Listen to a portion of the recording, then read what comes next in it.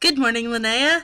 It's Monday, November 12th, and technically it's the governmentally recognized celebration day of Veterans Day, but I'm not actually going to talk about Veterans Day in the video. But don't worry, I am going to talk about things like Bilbo Baggins, singing at random charity events, Doctor Who, and dinosaurs.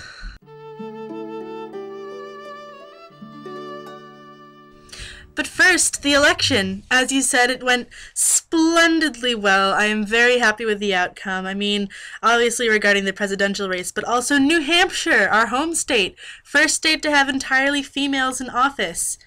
Go New Hampshire! Just as a special little side note here, I'm going to give you some slightly alarming but also revealing footage from election night. Obama's ahead right now, but that could change. I think if I keep eating Thai food, I'll be okay. Maybe being in the dark will help? Okay, Wisconsin, Michigan. Please, God. I'm proud of New Hampshire, though. Go New Hampshire. And then I fell asleep.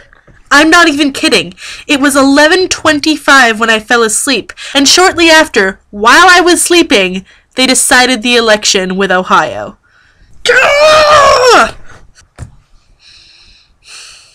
Moving on. The Hobbit. I have never read it, and I've never read the Lord of the Rings trilogy, and I actually don't know if you have, but so many of my friends have, and there are so many cultural references that I was just like, I'm going to read The Hobbit, so I started it, and I love it. I love it so much, and I'm so excited because now I can read it before December when the movie comes out with Martin Freeman, who I know you love and I know I love, so that'll be awesome. We should go see it together. Part 4, I guess. Answering my own question. My favorite Doctor Who episode since 2005 is, without question, The Girl in the Fireplace. It was the first episode I ever saw, just like your favorite episode was, but actually you were there when I saw it. It was John's 16th birthday party, and I just got completely hooked, and I went home and I started watching from season 1, and then I just watched all 5 series that there were at that point, and I was completely hooked. But beyond it just being the first episode, I was completely in love with David Tennant. I mean, who isn't? But I also just love the plot of that episode. It's so, like, Doctor Who and sci-fi, but also bringing in, like, the historical stuff, which I love, and it was funny, and it was Rose as my favorite companion, and I just loved it. I thought it was really great. So, your question for me was, if I was a dinosaur, what kind of dinosaur would I be?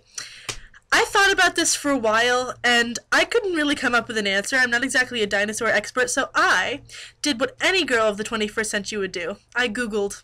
I took a quiz called, If You Were a Dinosaur, What Kind of Dinosaur Would You Be? And according to this quiz, which I'm sure is, like, scientifically accurate, I'm a Triceratops. Part, God knows, question part. My question for you, Linnea, is what is your favorite of John Green's books? And why? And I think I actually already know what your favorite is, but I want you to explain to me why it is your favorite, and why you don't like An Abundance of Catherines. I love you, and I will see you on Friday.